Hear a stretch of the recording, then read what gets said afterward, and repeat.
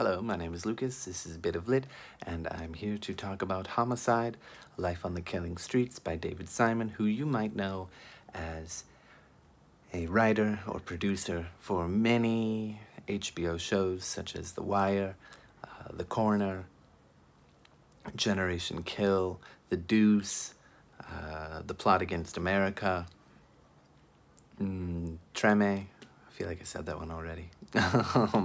I think there's one or two more that I haven't watched, so I don't know. I also have not watched Treme, but I know of it, and I want to watch it next. In due time. Anyway, I've been a big fan of his work since I watched The Wire a couple of years ago, and then The Coroner, and The Deuce, and Generation Kill, and The Plot Against America. And so, before we get into it, David Simon, before he was a writer for many, and producer for many HBO shows, he was a reporter for the Baltimore Sun, and this book, Homicide, A Life on the Killing Streets, is about the year that he spent in 1988 with the Homicide Unit as they tried to solve the 200 plus cases that came to them. And, you know, it's about as bleak as you can imagine, because, you know, some of the cold, callous murders that are presented to the reader and that the detectives work on are just heartbreaking and just so cruel. And also, that's not the only bleak part. What is also bleak is, in many respects, how the Homicide Unit functions, due to all sorts of pressures, political pressures, media pressures, and intra-departmental pressures, from top down, basically, shit rolling downhill from the top brass. And yeah, I mean, it's a really sort of honest look at what it's like to work, what it was like being around these detectives and all the shit they used to talk to each other, and the really gallows humor that a lot of these guys adopted to deal with the horrors that they see and deal with. Certainly there's a lot of ego on the line for some of these people who are motivated to beat the opponent, in a sense, that being the killer, proving that he's not that smart. The detective wants to, a detective in many cases, take your pick which one, wants to solve the case to prove that they're smarter than the killer. Seems to be the motivating factor many times, and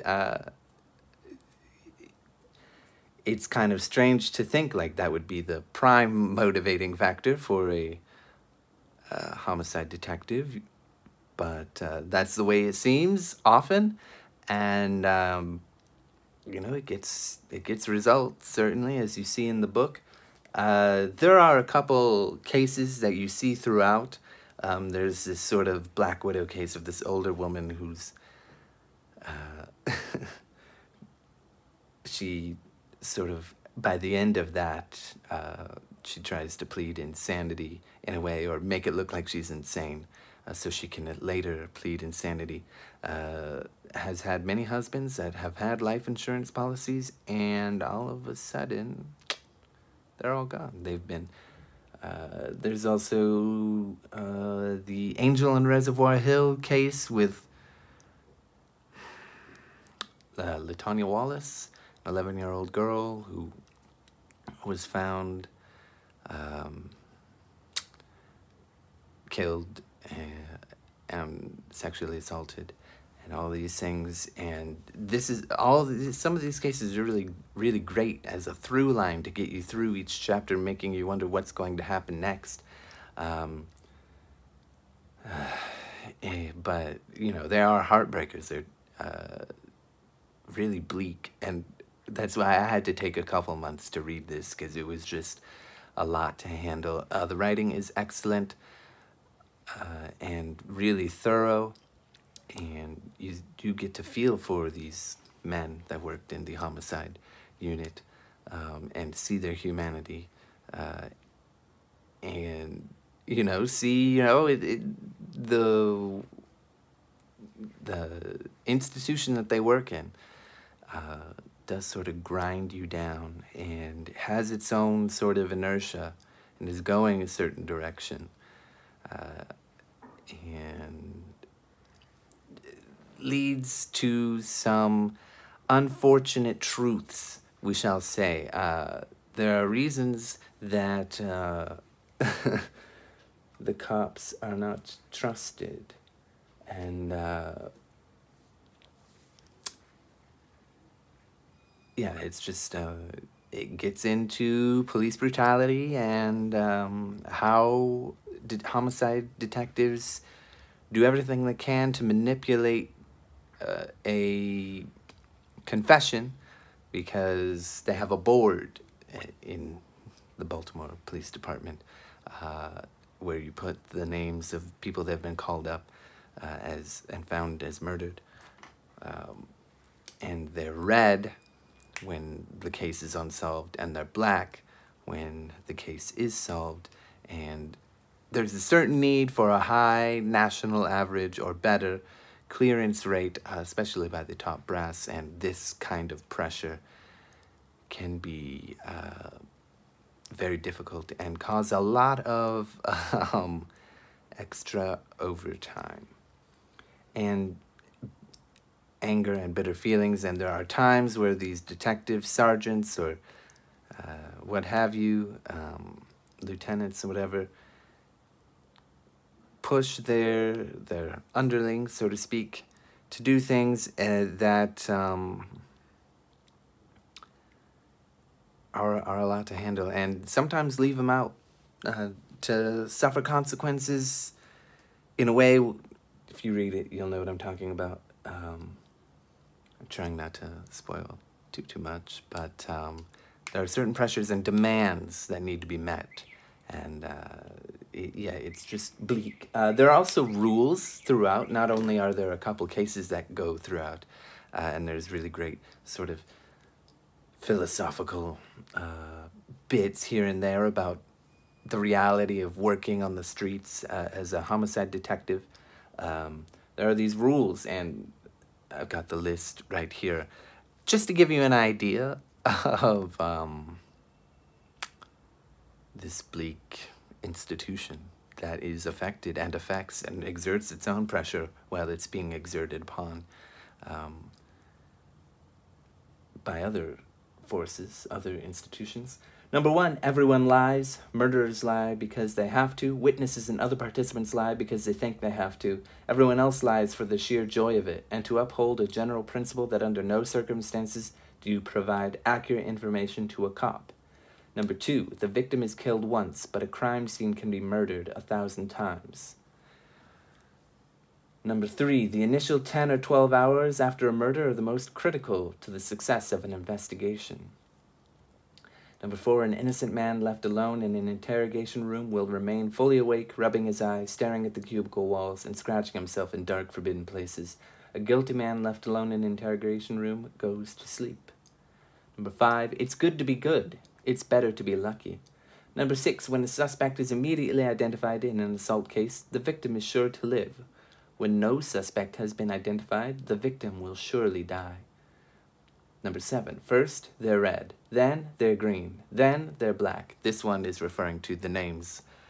First they're in the red, then money comes through and is funneled in to work the cases, and then hopefully they're in the black, and they improve the clearance rate. Number 8, in any case where there is no apparent suspect, the crime lab will produce no valuable evidence. In those cases where a suspect has already confessed and been identified by at least 2 eyewitnesses, the lab will give you print hits, fiber evidence, blood typings, and a ballistic match. Number 9, to a jury, any doubt is reasonable. The better the case, the worse the jury. A good man is hard to find, but 12 of them gathered together in one place is a miracle. Number 10, there is too such a thing as a perfect murder. Always has been, and anyone who tries to prove otherwise merely proves himself naive and romantic. A fool who is ignorant of rules 1 through 9. And those last 2 are really critical. There is a detective in here that seems to be doing all the best he can out of his own stubbornness and effort. He's having a perfect clearance rate year, and then he catches the perfect murder, and there's no leads, there's nothing, there's hardly any evidence.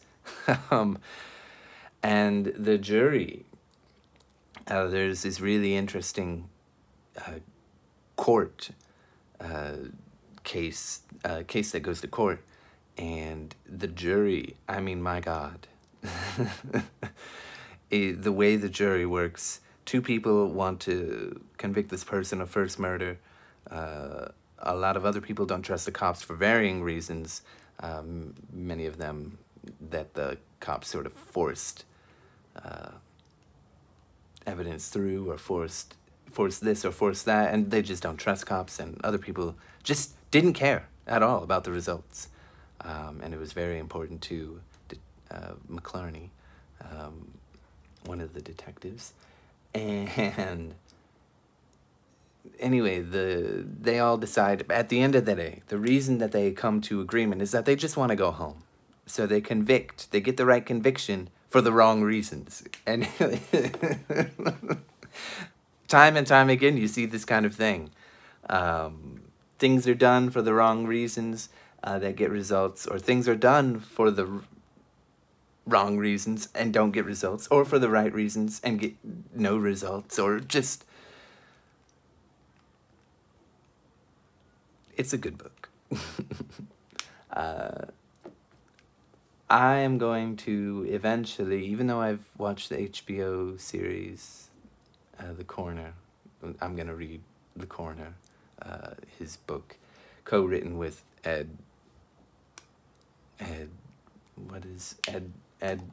something. I forgot. I don't remember. Who knows, but I will be reading it. It's going to come to me in a moment. And it is The Corner, A Year in the Life of an Inner City Neighborhood. Ed Burns. I knew I had something with a B. Okay, that's it. Thank you. Bye.